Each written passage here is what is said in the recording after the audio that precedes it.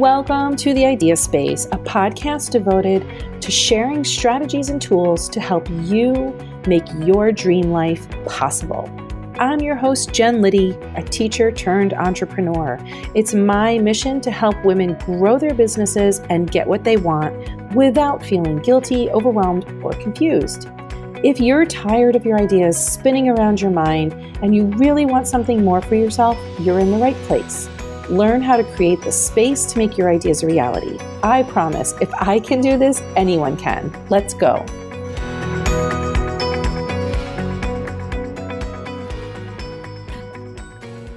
Hi, everyone.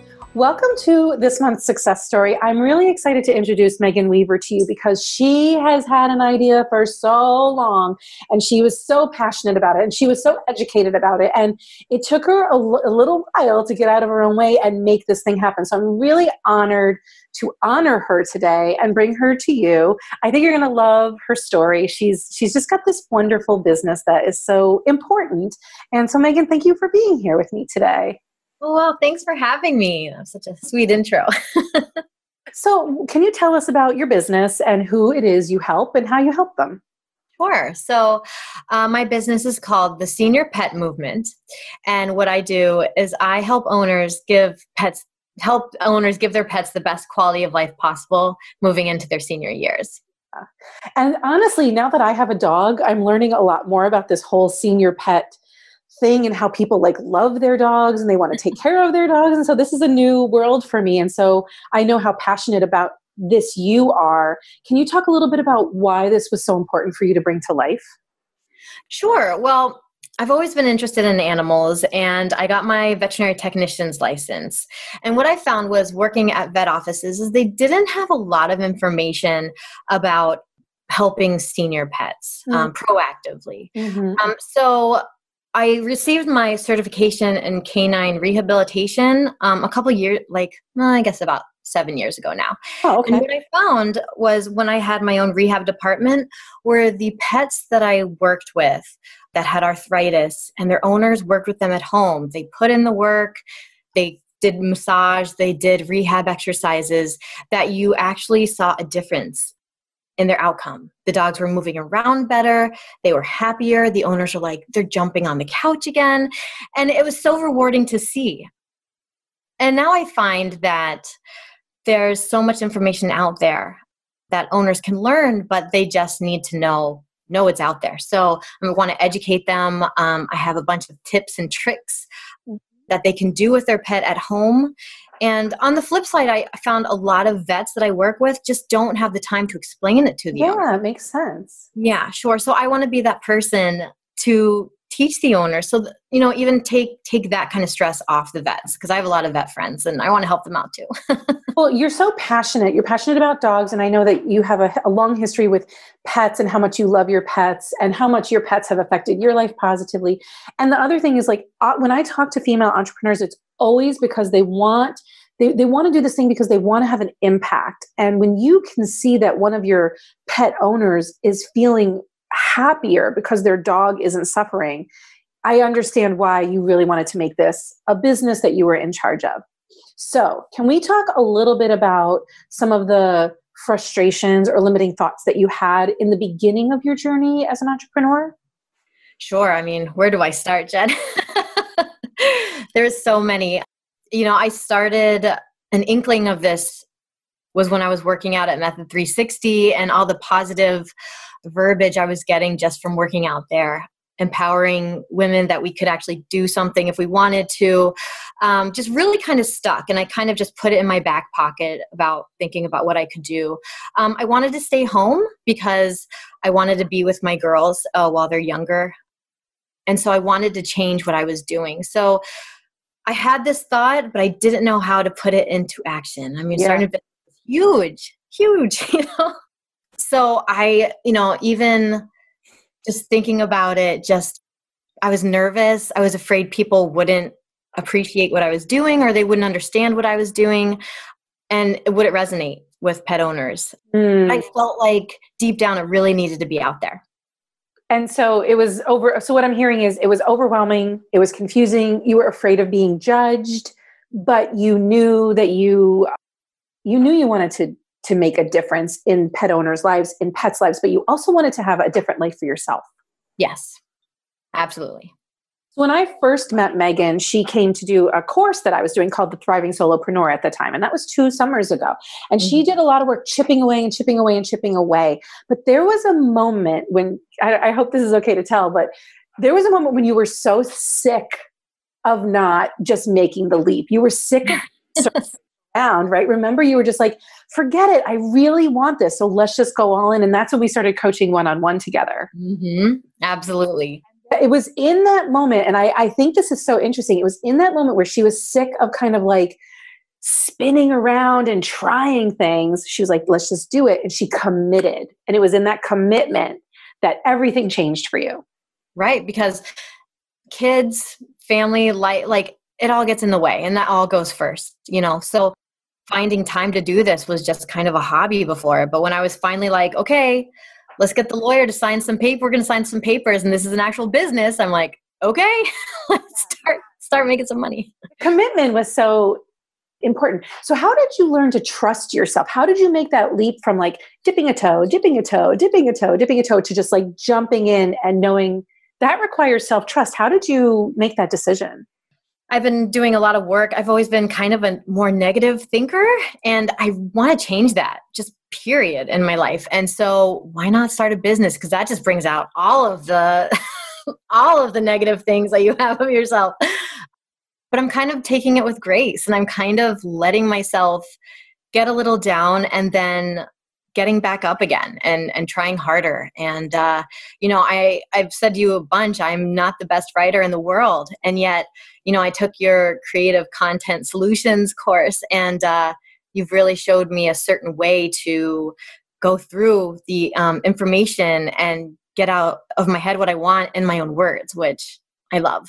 Honestly. You didn't believe that you could do that. And so where I want to go with this next is marketing. Like you're an expert in your field, you're passionate about it. But what most entrepreneurs really don't want to embrace is that, oh, now I need to market myself. Now I need to put it out there. And that was a big place that you struggled because you have this story, I'm a sucky writer. But we totally worked on your voice. I mean, I get your emails, so I see how much you've just like stepped into your voice and your passion and shows through. And so you've really like come a long way in understanding like, I can market myself. I can do this.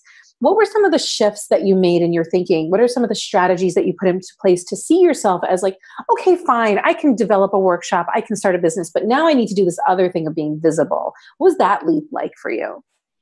It was unknown to begin with. I had no idea that I would be spending a whole bunch of time on marketing, honestly. That was just probably a rookie mistake, I think. I think it's a mistake everybody makes. But what I do is I certainly carve out time. So I'm, time management for sure. And also I feel like I can do it because really when I get down to it and I start typing on my laptop, I get into the zone and I'm talking about things that I'm truly passionate about. And I always have the owner in mind of the owner that I'm helping. So it just seems really helpful to me to kind of have those thought processes when I'm going in, to say my message correctly, I guess. I love this. So you, when you go, like the first thing that you're telling yourself is, look, I can do this. It's not like my default, but I can do it. And I know exactly who I'm speaking to. So it's easier. I know what this person needs to hear. I love it. What is one thing you wish you had known that you would tell, like if you could go back in time and tell Megan from 2 or 3 years ago, what would she benefit from knowing? That you can do it. You can absolutely do it. That it's going to be hard and there's going to be some ups and downs, but you need to find someone that can help you through it. And you need to have faith in yourself and to make little shifts. And, it's just something that deep down inside, you kind of need to believe in yourself and then take all the little tiny steps that you need to get there. Yeah. So when you say make little shifts, you're talking about things like for you, that was time management. Mm-hmm. It was mindset. Well, mindset, right? The default to negative versus learning to default to positive. Mm-hmm. Also, boundaries, I think, are important for you because as a mom, you always put your kids first. And so there were times I know when you had to say, this is mom's time. This is me working on my business. Yeah. And I also, honestly, I felt that I actually spent more time with my kids when I did designate a certain time, because then I wasn't throughout the day trying to do a little work and trying to be with them. I was like, okay, I'm going to give myself a half hour to an hour, and then I'm yours the rest of the time. God, that's so beautiful. So there were so many little shifts that you made that I know have had a big impact. And I know, because I got to be on the other end of the call when you finished that workshop and we got all the tech stuff done and you put it out into the world. Can you describe what that feels like to take something that's been spinning for years and like see it come to life?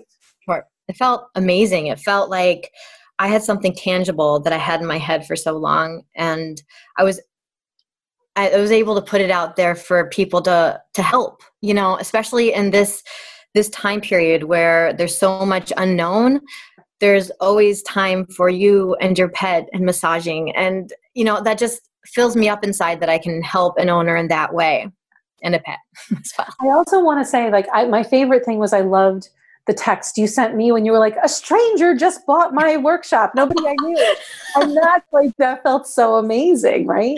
It did. My parents bought one that they don't even have an animal. So I loved the support that everybody gave me, but for some reason for me, it needed to be someone from the outside that just heard my messaging and my marketing that was like, I'm going to try this for my pet. And so I'm just so excited about that, for sure. Yeah, I love how excited you are. So what advice would you give for somebody who's at that place where they don't believe that they can be marketing their stuff or be creating their stuff and putting it out there? Like, what advice do you want to share with other women business owners? I mean, I would say get clear with who you're talking to at first, and reach out to a business owner themselves, or, a friend, or, a business coach. You really helped me through it. Without you, honestly, I couldn't do this. Oh, but you did all the hard work. Thank you. So a business coach, of course, but being able and being hyper focused to know what you're going to write about. Yes. I think it's helped me so much, because there's so much I could talk about. And if I'm being so broad, I'm not going to be able to hone in and explain to someone what they really need to hear. Yeah, you've gotten really good at focusing on one topic every single time you send something out. And so that's not like fire hosing people. It's really just like, oh, this is what we're talking about today. Okay. I used to be very good at fire hosing. You have learned how to contain. Yes. So I love your work. I love following you. And I actually, the more that I talk to people, I realize like there's a lot of people with senior pets who want to let their animals live a healthier life longer. So how can people get in touch with you? How can they work with you? How can they download your freebie? Yeah, sure. I mean, every pet gets older, if they're lucky, I guess. So there are definitely multiple ways. So they can find me at theseniorpetmovement.com. That's the website that has a whole bunch of blog posts and freebies. They can get on the email list as well. And then I'll get the freebies from there as well, from the website. And then they can also follow me on Facebook and Instagram at Senior Pet Movement.